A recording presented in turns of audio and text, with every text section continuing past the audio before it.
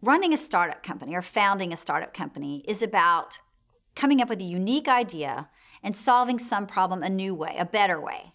And the thing I found in my 3 startups that I've worked in, and all have been very successful, is that the idea you come up with at the beginning is not the perfect solution. It's what you thought about in a vacuum.